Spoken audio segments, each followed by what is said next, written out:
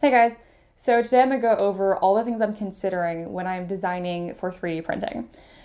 So the biggest three I would say is thin elements, overhangs or free floating points, and then thinly sculpted details. So I have three examples here of things that I have modeled where I'm going to talk about all of those aspects.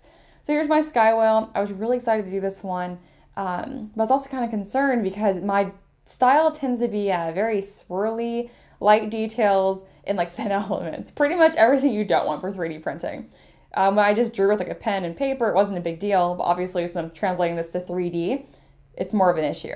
So when I was designing this, I got away with a lot of thin elements by just merging them onto the cloud base here. So this entire fin or wing, it's flying, so I'm gonna go with wing.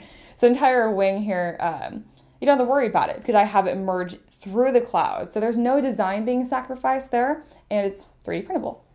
So other aspects I have here, this is still pretty challenging though. So I try to have the ends of the wing going upwards because it kind of conveys a design of like flying, upward motion, but at the same time it's easier to 3D print because most things that I design, I consider 3D printing it with the base flat. That's just because I've printed stuff like 45 degrees back.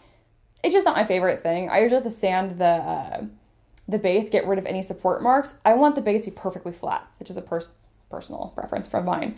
Anyway, so other issues I had here was this. These little like, I don't know what to call these, tentacles, are probably the worst part about this model because they're pointed downwards. I tried messing them with a lot, pointing them upwards. They just looked weird. So if I was going to redesign this, what I would have done was I would have moved the ends of these just upwards a little bit. It just makes it a little bit easier to not worry about where they're going, if that makes sense. So that way I can just support the midpoint of it and not worry about sanding the more fragile endpoints. The third thing about this, I've gone over the thin elements and the overhanging parts, would be the thinly sculpted details. So I texture the whole whale with like a skin or like elephant skin texture. But the problem is if I have that apparent enough to where it shows up in a 3D print, it looks kind of like ripply or wrinkly. I don't want some little wrinkly whale, you know what I mean? So it's there, you can barely see it, but it adds some texture to the model. It doesn't look like a completely smooth plastic toy doll. You have to look for the details, but after like a wash and some dry brushing, you'll probably see it turn out pretty nice. And if I really want more of that detail to appear, I'll just print it larger. That's everything I want to talk about for this model. I'm now going to talk about more for standard miniatures that I do. So here's my eagle guy. A lot of things going on with him. So if I was going to redesign him, the biggest flaw here is this spear. It's almost perfectly horizontal. I mentioned before that I print my models just flat on the build plate. You could angle it like this so it's a vertical spear, but then you have all the problems here with the wings. I want the wings to be smooth and as nice looking as possible. So that's why for the wings here, I have them moving upward. It's a really dramatic motion, so I'm not sacrificing design. I love how that looks, and it's really easy to support. So when I printed this, I only put like 2 supports on the end of each of the wings here, and the rest of it did itself, which I love that. It was really easy to support. So with larger models, what I would have done was just print the wings separately. It's the biggest thing that you can do.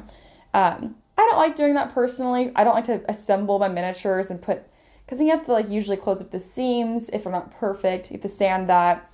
It's just more steps I don't need for something that's an inch or so tall. I want it to be pretty easy to just get some paint on there and use it as quickly as possible. Other than that, feather detailing. So the big thing with that is they are thin elements and they are thin details. So thin elements I don't worry about too much because I just make the wings abnormally thick, but it looks well proportioned. But as far as like the detail, you gotta just play a balance. You don't want the wings, the feathers look too bulky, you know? You can, I've seen it done really well. I haven't figured it out yet. So what I do is I just strike a balance essentially. So what I'll do is I'll texture the whole thing and then I'll go back with, it's called a damn standard brush. It's kind of like a crease brush if you haven't, are familiar with ZBrush and 3D modeling. And I'll go through there and I'll accentuate certain details. So the whole thing ends up looking more detailed even though the whole thing isn't painstakingly carved out, if that makes sense. And then the last one I want to talk about is my wood elf, because she is kind of the epitome of everything I said not to do. So the reason this model works is because I know what I'm looking for trying to prevent. So number one, thin elements. Scimitar, is a sword. It's super thin by nature, right? So what I did was I kind of moved the blade closer to the guard, onto one side of the guard, closer towards her. So since it's flush on that one side, I inflated it all the way across. So this blade's actually like 25% thicker than it normally would be. If I printed her like as tall as me, for example, the blade would look ridiculous. But since it's so small, you're not gonna be able to tell. Another aspect of thin elements would be her hair. So she has this braid going on, and then like the tip of it, I have connected to her wrist, or like mid-elbow wrist. Anyway, it's connected to her arm.